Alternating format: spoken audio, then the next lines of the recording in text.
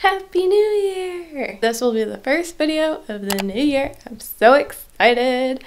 And I didn't really plan like a specific video to go up on New Year's, but not surprising, I have more declutters to get done and more empties videos because I thought I was done decluttering, well, almost done. Then I realized I was not because I started packing a little bit last night and I got these airtight bags from Marshall's and they came in a pack of 4 and they're like big size bags, which is great. So I'll show you. I got this situation going on. So those are the bags over there. Here is my rolled up airtight bag right here. So I've got all of my summer clothes in there. I still have some to pack, but I fit almost a whole drawer inside this bag. They are so big. And of course, summer clothes are lightweight and small. I was able to fit a ton of stuff in there. So I need to do more of that. So doing that made me realize I might have to get rid of things that I like, which sucks, but that's the reality of moving. You're gonna have to get rid of a ton of stuff, and if you've been watching all my declutters, you know I've been getting rid of a ton. There's some products, actually a lot of products that I planned on selling. They weren't doing great, and it's not like they were bad products, they just were not selling, and I don't have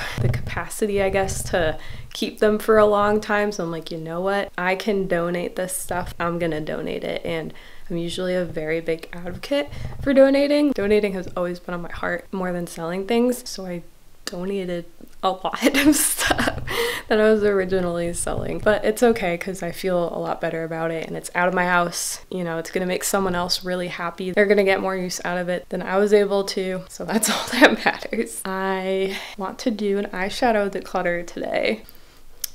Yeah. The last one I did, I kept so many eyeshadow palettes and I barely touched them. This will be the ruthless one where I'm getting rid of like almost my entire eyeshadow collection. My mom gave me one of her palettes she wasn't using that I can use because it's vegan. Then I just bought the Natasha Denona Retro palette, midi size one. And that palette, it's not completely vegan, but there's only 3 shades that have carmine. I'm like, that is so worth it. And I had $45 in credit card rewards, so I thought might as well use that. So originally the palette was $69 and I got it for $25 or $26. That was really nice on a Natasha Denona product. And I used 2 of the shades last night just to try it out. One of them didn't have carmine in it, so that was fine. Blended like a dream. I forgot how pigmented her shadows are and how they blend just so easily. Then I tried another one that is a type of shade that I would definitely use on a daily basis, and it does have carmine in it. And I tried it. My eyes didn't itch at all, so I think with me not using carmine infused shadows, if you will, for years, I think the sensitivity to it is diminishing, which is nice because there's so many eyeshadow palettes that I want to try, but not all of them are vegan. But there are more coming out that are vegan, which is nice. So we're gonna do a big eyeshadow declutter today. Without further ado, let's get right into this video.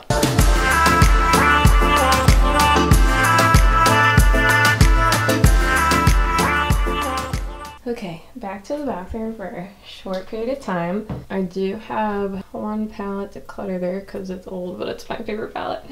Oh my gosh. Here in this container is all of my eyeshadow palettes. And then there's some face palettes in there too. I'm going to be taking this out and we're going to go to the room I was just in. For the sake of lighting and angles, it would be a lot easier to see everything laid out. I've seen some other YouTubers just lay all their palettes out on the floor and go through it like that, and I think that would be much easier for this type of video. That's what we're gonna do. As you can see, here are all my palettes. Not as much as I used to have, I will say. So the palette that my mom just gave me and the one I just bought are not in here, but some of the palettes I do use on a daily basis are in here as well. Really just an eyeshadow and face palette collection, but decluttering. Some of these are old and some of them I completely forgot were even in here. So let's go through all of these. First, this is one of my favorite palettes. I used it recently and I think it expired because it made my eyelids itchy. So pretty. You can tell it was well loved. That was my favorite shade, A5. A1 is really pretty. B4, I think I used pretty much every shade except for C3. The formula wasn't what I was expecting. It wasn't that great. D4 and C1 I didn't like too much, but this is a well-loved palette. I have thought about repurchasing it. I'm just gonna stick with what I have right now, but if I find that I'm like, oh my gosh, I need that palette again, there are shades in there that I am missing, I will buy it. It's $60, so it's expensive. Second palette, this is hard. This hurts. Whenever I would crave to wear color on my eyelids, I would always go to this palette because it's so colorful, it's so beautiful. It looks like I barely touched it because I clean like in between the shadows. I really don't use this anymore. It made more sense when I was working in makeup retail, but as far as like a day-to-day, it doesn't really make sense for me. I told myself that I would wear these kinds of colors on the weekend, you know, fun weekend and all, but I don't actually do that. I keep going towards neutrals because it just makes more sense right now, but I do love some good colorful eyeshadow. I love putting on blues and like the pinks. I love doing the bright pinks. Palette is really old. It's actually older than the pink one because of what I experienced recently with the pink one. I don't want to risk it with this one. A little bit closer. Such a beautiful palette. If you have not tried the Norvina palettes, I highly recommend that you do because you will not be disappointed. Two face palettes I forgot I had. Both of these I got in as Ultra Gratis, but they're not my kind of shades that I would wear. The Sun Dipped Glow Kit one is definitely more for medium to deep skin tones. As you can see, I swatched them. Like, I tried to use that one summer. In the summer, I had to be super tan in order to use it. I don't really see any carmine, but anyway, these are super old, so even if I wanted to put it on my eyelids, probably not the best idea to get rid of that one.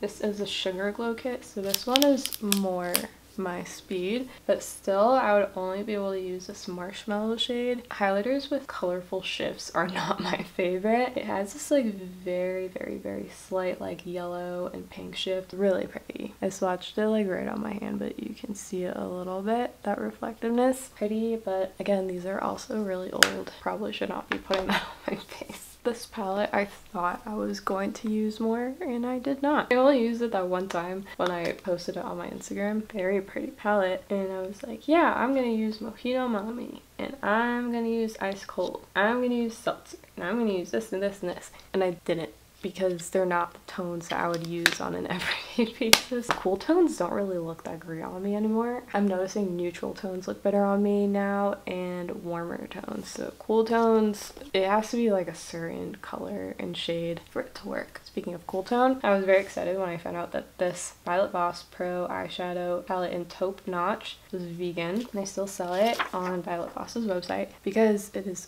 fully neutral. So I was really getting all the possibilities I could with a vegan formula. Now, when I tried this on my eyes, it looked like I had just come out of a graveyard. These were so gray on me. It was not a good look, hence graveyard. I tried the taupe, which is like this cooler shade. I tried even the warmer, slightly neutral tones. They did not look good on me. It looked like I got punched in the face. It's so pretty, but like on the eyes and against my skin tone, it looked awful. This is old anyways. I'm gonna have to get rid of that one.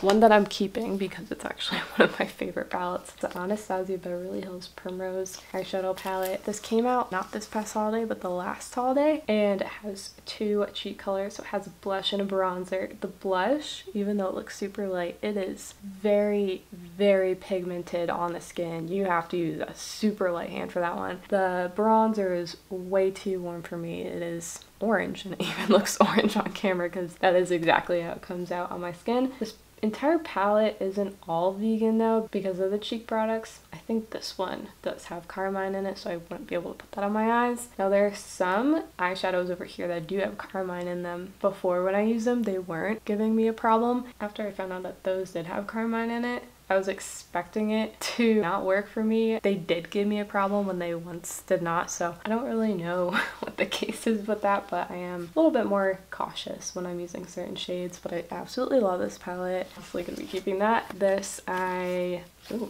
forgot there's a little card in there. That's cool. Okay, love Benefit so much. And this, oh, it still smells good. This Cheerleaders bronze, oh, This Cheerleaders Bronze Squad palette broke the internet because of this cookie shade right here. It is so beautiful and it's also really old. I bought this when I was working at Ulta. On my hand, it's quite dark. You can see that, but the reflectiveness is so pretty. I noticed that the Hoola bronzers don't work for me the best.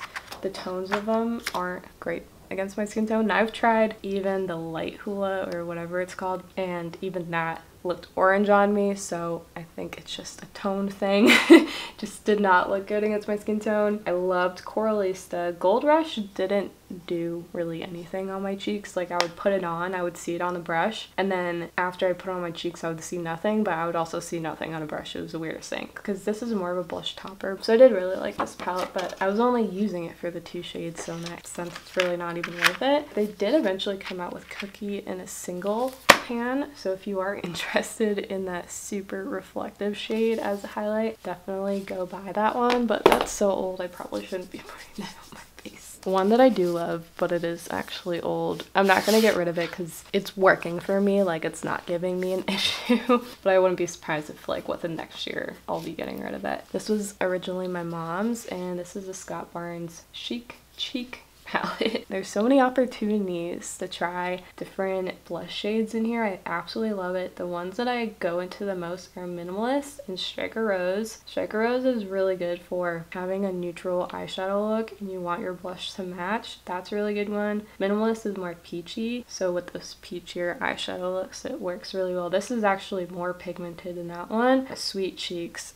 Oh my gosh, that shade is so pretty. I went into that one a lot during the summer. Rosé. There's a swipe in there, but I don't know if that's from me or my mom. I need to try that one in the summer. I love this highlighter. It's so pretty, but that would look so deep on my skin. Same with that one, although that could maybe be used as like a shimmery blush, like a little topper if you're like super light-handed with it. This one, Crush and Blush, is so deep. I don't know if I could pull that off. I would have to try it at some point, but that would definitely be better suited for a deeper skin tone.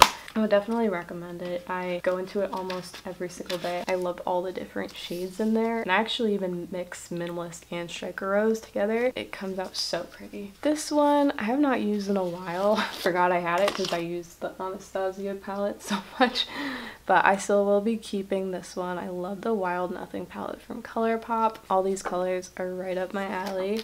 Pretty Vulgar Nightingale eyeshadow palette. I used it a tiny bit, but it wasn't exactly what I expected, so I will be decluttering that one. The Natasha Denona 5-pan palette, the Camel palette. I taped this shade because it has carmine in it. The last time I tried to use it, it looked okay against my skin tone. It wasn't like, wow, this is groundbreaking or anything. I think I need to try it again because it's very small, like super easy to travel with. I'm not worried about it, you know, when I go move, but I want to make sure what I'm taking with me are things I will be using a ton, things that I love. That's like a maybe pile, but it's going in my keep pile for now. This is the KVD Shade and Light eyeshadow palette. So pretty. I've only used like 3 shades. I don't know what it is about blue shades, but when it comes in this like shimmery formula, not a glitter formula, it doesn't perform how I would expect it to. I thought I was gonna use this and I did not, so I'm gonna declutter it. And it's also a little old. This, oh my gosh, I need to ask my mom about this. This is the Becca and Jaclyn Hill collaboration cheek palette. It is years and years and years old. I'm just really keeping it for memory purposes. I'm gonna put it in my keep pile so I can ask my mom about what she wants to do with that one. This palette is also old. Well, not too old, but I would say like a couple years maybe. It's the Natasha Denona Diamond and Blush palette, and I absolutely love this highlighter right here. This is the diamond powder. So up top you have the cream formulas for highlighter, blush, and this must be like a blush topper. Those ones are old. I have not dipped into those ones. This highlighter works so well on my skin, and it is a glittery highlighter. I love glitter highlighters. I love the way that they look on my skin, and to me, like, those are the kind of highlighters that I love to put on. They make me so happy. They always complete my entire makeup looks, and they work for me. They don't have a strong colored base to it. Like this one, nothing strong about it or anything, but it does have more of like a colored base to it, like very light but still colored, like glitter doesn't have much of a color base to it, so that's why it works, because I notice even the lighter shades can look very gray tone on me and almost look like an eyeshadow on my cheekbone, and I don't want that kind of look, of course. It's always glitter for me. I may have tried this blush shade, not sure, and I think I tried this in the summer and it did work, but I do have to be tan to use that one. Here's some Pat McGrath. These two palettes, I haven't seen a palette yet from Pat that is fully vegan. So what's unfortunate about that is like I can only use like 1 or 2 shades in each of these palettes. This is the Mothership 1 palette, maybe? I think this is one of the first palettes she came out with. So I could use that blue shade, but I don't really reach for blue eyeshadow that much. This shade I can use, stay away from this side. I think I have to stay away from that side, so it's really like these 3 shades that I can use. I haven't used that palette in a while. This palette is absolutely beautiful. It's a Midnight Sun palette, and this shade, this topper, is like my favorite topper of all time. Although recently, I think because this palette is a little bit older, I think the eyeshadows have expired because this one started becoming itchy on my eyelid, which is unfortunate because I wish she just popped this out and sold it as a single shade. That would be so amazing. I would use that all the time. But that one doesn't have carmine in it. Now it's weird, try this green shade. This one gives me an issue, and I don't think there's carmine in here. That one I can't use. That one might because it has purple in there. And I've even tried this gold one and it's given me an issue, so it's like I was only dipping into this one, but this is my mom's palette, but then she gave it to me because I hit pan on this shade. I dug into it so much, so she just gave this palette to me. But I might have to just declutter this because I love that shade, but it's been giving me eye issues. That's so unfortunate. Gotta move on.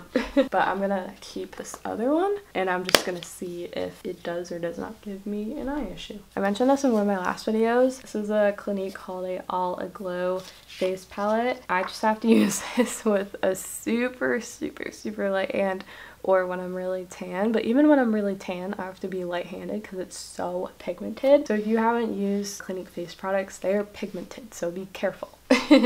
But they will give you that color impact that you need. I have tried Blush and Brighten. I have to try it again because I think I liked it on my skin, but I don't know if it was really the correct tone, because this is a palette more for light to medium / deep skin tones. Unfortunately, it's not for a fair skin girl like me. I haven't been able to let go of this palette because this was a gift. I don't know, I feel weird when it comes to gifts, and I'm like, I don't want to get rid of it, but it's not working for me, so I want to give it to someone who would get better use out of it. I'm going to put it in the maybe pile. This is an Ulta Z palette, but I have ColourPop single shadows in here, and I also have a contour shade, which I should probably throw out because it's probably really old, but it's the Sephora contour shade number 36. I think there was an actual name to it and I don't remember at the top of my head, but that's a great contour shade. I don't contour anymore, but lately I've been feeling like I might need to. In the summer, like I did not wear bronzer much at all, so I was self-tanning my face and I really didn't need it. But now that it's winter time and my skin is more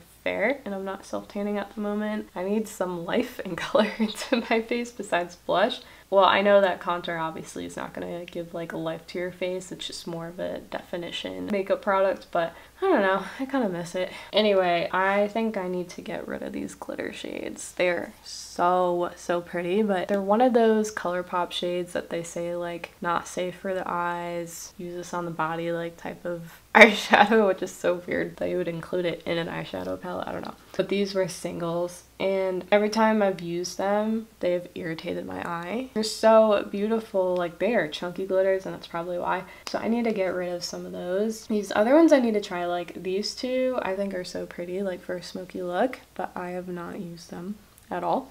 Well, actually, maybe I try that one, but I need to figure out if like these gray tones would look good on me. I don't know.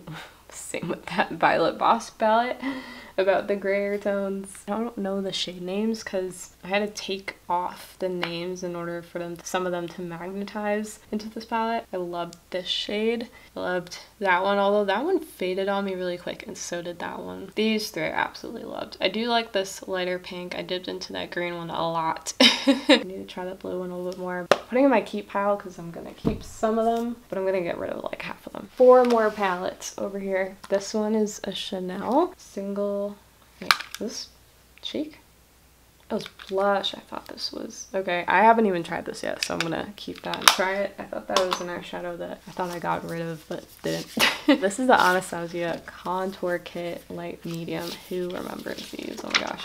Okay, this is most likely super old, but I am curious about this one shade because that looks like a shade. Oh gosh, that looks like a shade that, can I even get this out? These are supposed to pop out, but I can't get that one out. I might need a tool or something. That looks like a shade that would be best for my skin tone. So I'm gonna try it, I guess. I don't need this powder. And if it does work, then I would consider buying that single, not the entire palette. This Too Faced Turn Up the Light palette in medium. It was really interesting because they had a light, medium, and deep. And the light one, I don't think my mom and I liked too much, but the medium one actually worked a little bit better for me, surprisingly. I do have to use this when I'm tan though. But these are beautiful, beautiful highlighting shades. It's all highlighters. There's no blush. I don't know. I keep saying I'm going to use it and I don't. It's going to go to maybe pal because I'm just not really sure. This is so old. They don't even make this anymore. This is the Anastasia Beverly Hills Nicole Guerrero palette, the Glow Kit. This is also the last palette, as you can see. And it is so pretty. I've dipped into these in the past year or two, but again, most of these are suited not for my skin tone. Some of them might look like it would, but it would look so deep on my cheekbones and look like eyeshadow and be gray and it would not look cute. Like I could use Forever Lit, but again, it has that like colorful shift to it that I just don't like. I wish I could use Glow Getter in 143. Yeah, that one looks a little bit deep, but that one looks nice. Forever Young looks nice. Oh, they're so pretty. They're just too deep for me, unfortunately. I think I need to get rid of that one. Wow, I did pretty good. I have 7 maybes that I need to work through and see what I need to do with them. But let me show you what I got rid of. Let me show you what I'm keeping. Okay, so here are the palettes I am definitely getting rid of. I have 1, 2, 3, 4, 5, 6, 7, 8, 9, 10, 11. There's another one underneath that Violet Boss palette. So I got rid of 11 palettes. All right, I'm keeping 1, 2, 3, 4 palettes. Oh my gosh. They're all pink. Then as maybes, I have 1, 2, 3, 4, 5, 6, 7, 8. Wow. So I have 8 maybes. That is like the smallest eyeshadow and face collection I've had probably since I started. Like even before YouTube. That's insane. Oh my gosh. Okay, like as a yes pal, I'm keeping 4 palettes. Isn't that crazy? Oh my gosh. Wow. I mean, I knew I was getting rid of a lot, but not that much. Alright, and that is it for today's video. I really hope you enjoyed. If you did, please give it a big thumbs up. Subscribe and hit that notification bell if you want to be notified on all my future uploads of beauty, health, and Jesus content. Hope you guys have the best day ever. I love you so much, and I will see you in my next video. Bye!